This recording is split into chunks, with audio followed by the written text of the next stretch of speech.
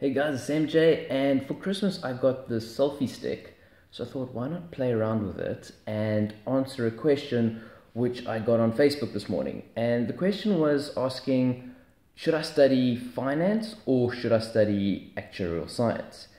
Now, one thing to realize is that, I'm MJ, the student actuary, so I'm going to be giving a very biased answer towards actuarial science.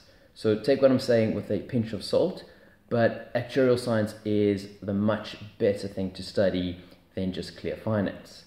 Now, the reason why I say that is that in finance, finance deals a lot with uncertainty and risk, and nothing prepares you better for risk and uncertainty than actuarial science.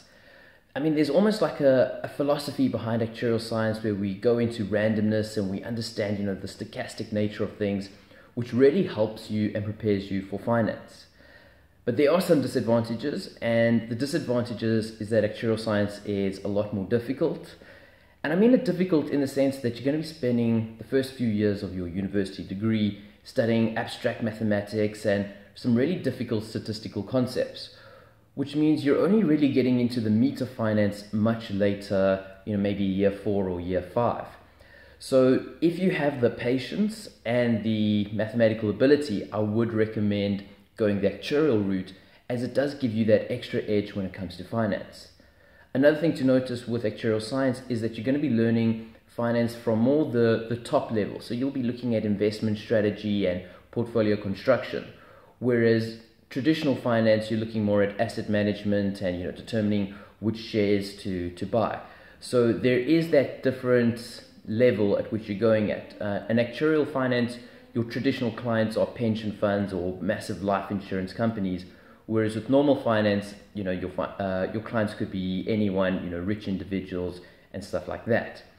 So overall, I would recommend actuarial science if you want to get into finance. I think it is the best career path that you can go with. However, if you don't want to go through all the mathematics and you do want to get stuck into the material straight away, then I would recommend going the traditional, say, Bachelor's of Commerce and studying finance that way, rather than going the Bachelor's of Science route and studying actuarial science and then specializing in finance at a later stage. So I hope that answered the question, but remember, I am biased towards actuarial science, so do seek out other people's opinions.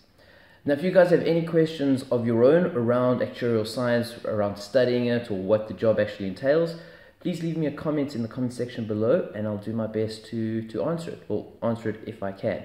Some of the questions you guys have asked me have been a little bit difficult. Someone asked me about, do you need to, or how important science is at school with regards to studying actuarial science. I might make a little video on that later. So if you have questions like that, feel free to post them in the comment section below.